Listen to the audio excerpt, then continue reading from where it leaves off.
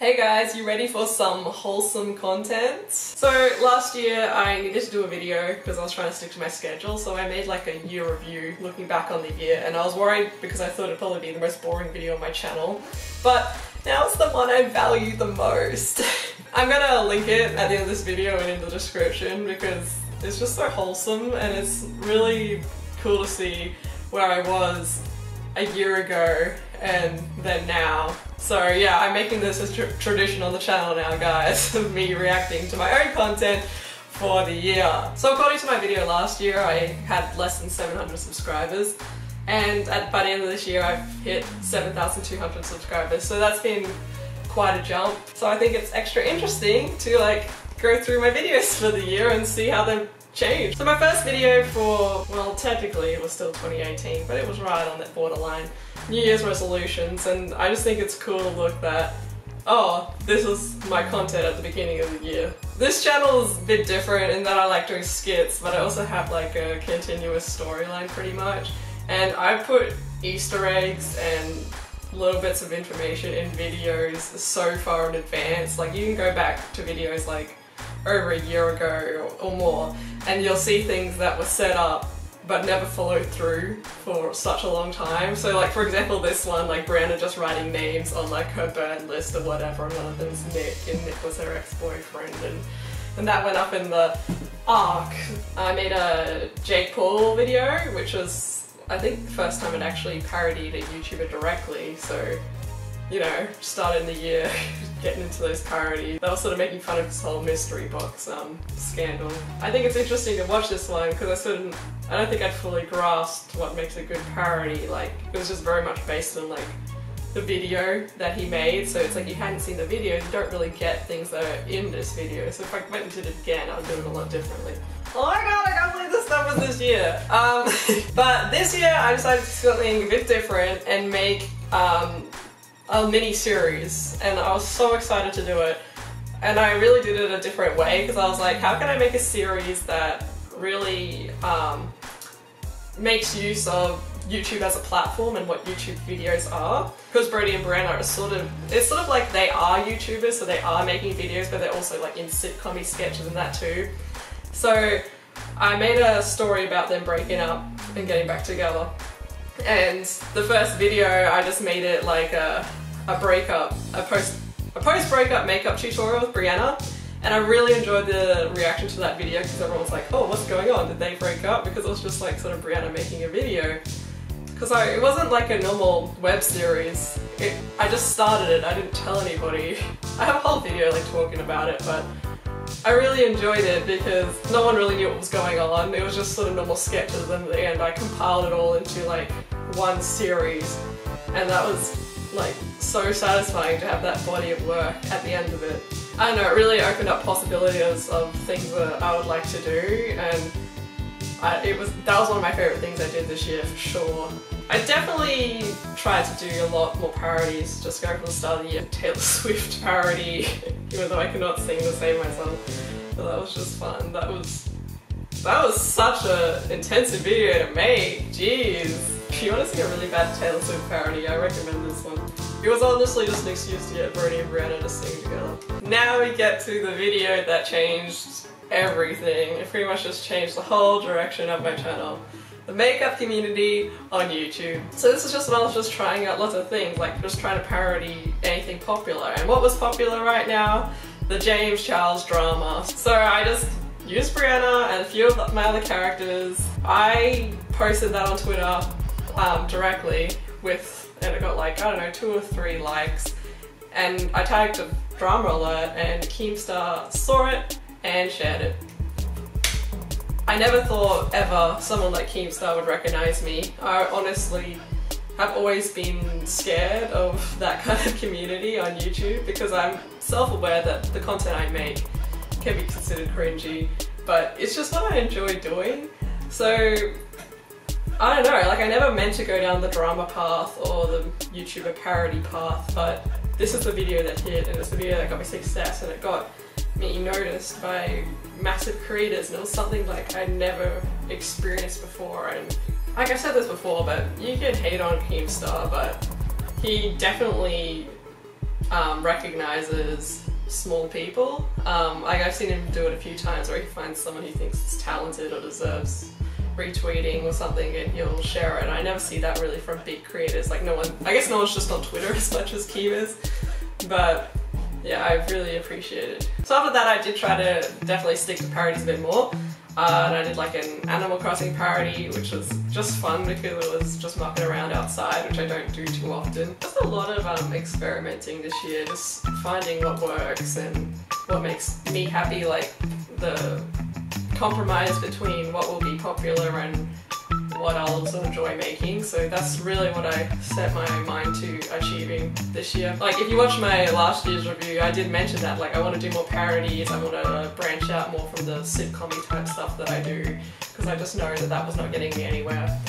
So yeah, I think like if you go back to the videos from like the first half of this year, or even most of this year, you can just see I've tried so many different things. Like I did one when a bird gets inside the house, and that was very like Josh Johnson inspired, I think. I finally introduced Brianna's mum, which is pretty much a parody of my mum. No, it's not completely, it's just my mum inspired my mum, if you're watching this. I really love this video, mum watching State of Origin, but it's very Australian, like no other country has State of Origins, no one knows what I'm talking about. But the one thing that I'm annoyed that I didn't get to do this year was introduce Brianna's whole family. Like I really hope to do that, maybe even next month. But it's just like, I need wigs. So yeah, it just wasn't in the budget this time around. And I started a little series sort of by accident, just like a 3-video series pretty much of Jake Paul and Tanner, because I parodied them when they got married. And that was fun, because I'm like, oh, I've already done a Jake Paul parody, I'll just do a Tanner one. So that happened. Later on, I also did them having a baby because they were pretending like they were going to have a baby and then them getting divorced. So that was just a fun little mini-series. Like I enjoyed that, like making parodies of YouTubers but then having those parodies interact with each other or resurface and that. Like I put Keemstar in the wedding one and stuff like that. So I think that's something I would like to play a bit more with in the future, like having the parodies of the people I make like interacting with each other as you know, YouTubers, sort of an in-universe thing. I definitely tried to play with the making things Australian. I think that was very Fairbairn Films inspired, like doing Stranger Things in Australia. So yeah, I tried to make a sketch like Gus Johnson, and I tried to make one like Fairbairn Films. So I think all this like experimenting and trying to like copy different styles and that has really helped me find my own style. So I made a Lion King parody from the movie where every animal looks super realistic, so it was expressionless.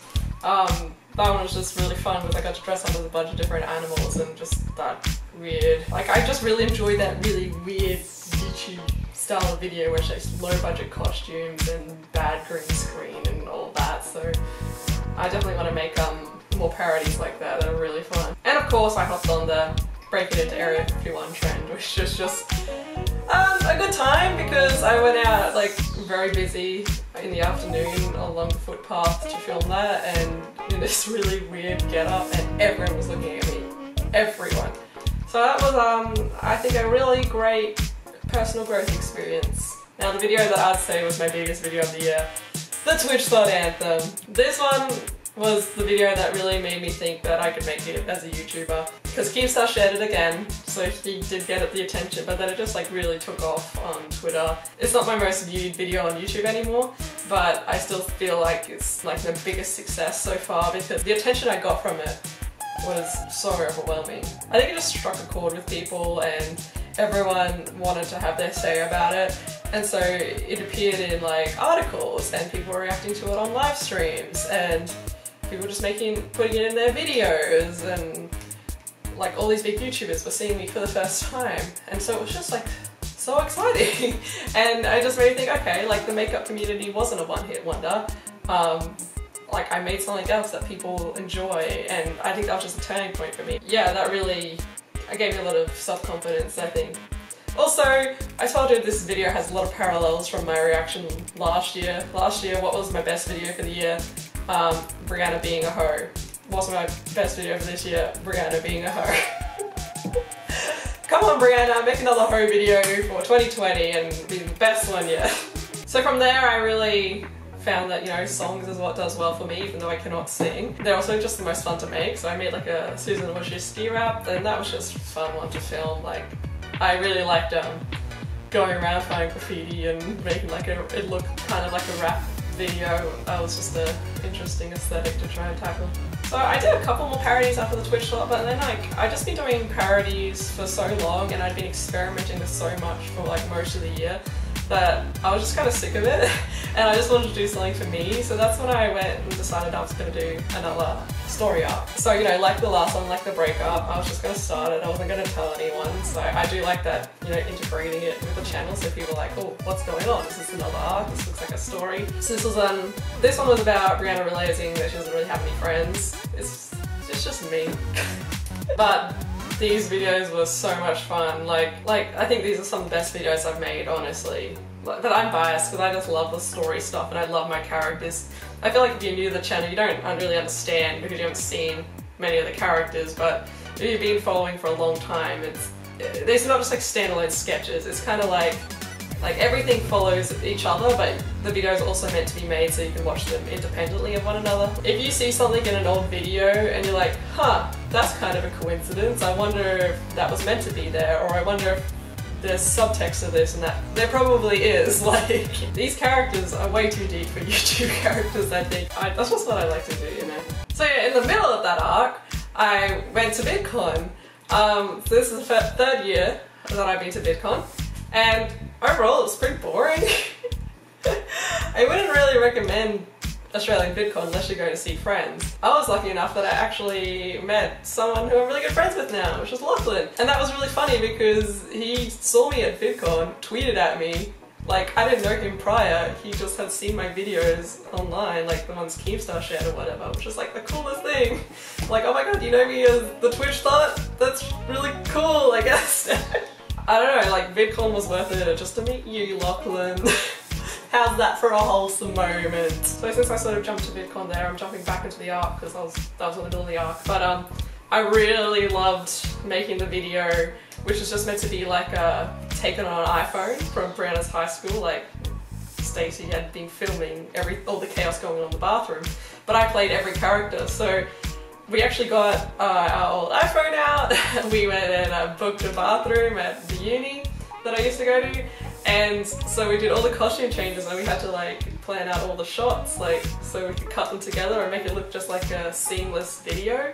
And that turned out like way better than I expected. Like, I'm just so proud of that one.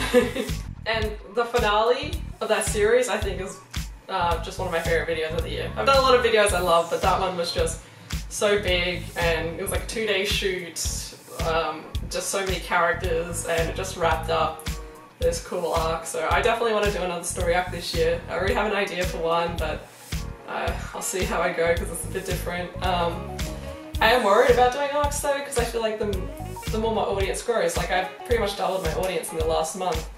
Like, people don't know the characters or they don't understand that I do ongoing like mini web series or whatever. So I worry that if I post it, it's not going to do well, or people are not going to get it, or they just don't like it. But I think I just need to understand that if I want to do it, I should just do it, because that's why I make videos.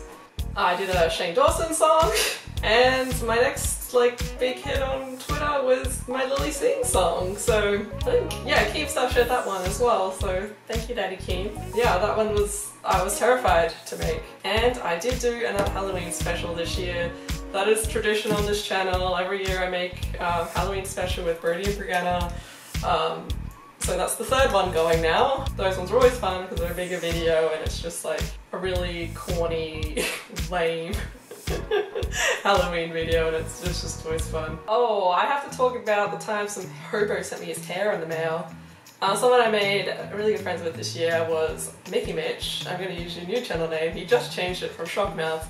But that was just such a bizarre turn of events. It's pretty much I got him to shave his head because he told Keemstar he would do it if Keem unblocked him, and then I shared it at Keem, and then Keem unblocked him, so he shaved his head, and then he sent me the hair, and then I made a doll out of the hair, and then I sent it back to him. Yeah, so that's been a great friendship so far. Right before the year ended, I managed to get my best video ever on my YouTube channel. Little Late with Lily Singh parody. That was literally another one I just did in half a day because I went out walking with Ben and I'm like, we need to put a video up today, what can we do? And I'm like, oh, maybe we should parody Little Late with Lily Singh, so we did. I always have that fear that once I've made a video that does really well, I'm never going to get one that surpasses it. So to get one in this last month of the year that surpassed, you know, the Twitch Shot Anthem, and it was just nice, and it just makes me think, you know, I can do this. Another thing that happened this month, I got paid for the first time. I got paid from YouTube, so oh my god, I did not think that would happen this year. So it's like, it's not much, but it's like, oh my god, I got my first paycheck. Like, I actually got paid from YouTube. I feel legit now. And I think the last video worth talking about this year was the I Got Offended song that I put on Twitter.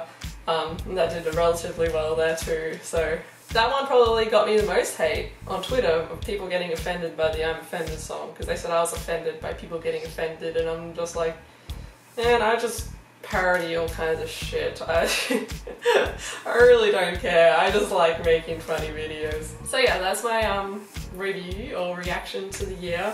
I'm really like speechless for how far I've come in a year. I'm really excited for 2020. I think like it could be a really good year for me, and I don't really have any expectations or like specific goals per se. I don't know, this is the first time where I'm really not sure like where my channel could go. Like I feel like it could just do average or it could do really well. Like I just don't know. So one thing I would love to do in 2020 is make merch. So hopefully I get to the point where I'm comfortable doing that and make some stuff that you guys like and want to buy. So yeah, thanks for watching. Thanks to everyone who's been watching for years. Thanks to everyone who's new. And I hope you stick around and enjoy what's to come. And a special thanks to everyone I've met and befriended this year. Like, I think this has really been the year where I've made like really good friendships. So thanks guys. Little wholesome moments before I go back to bullying everyone. Let's see what this year brings. Bye.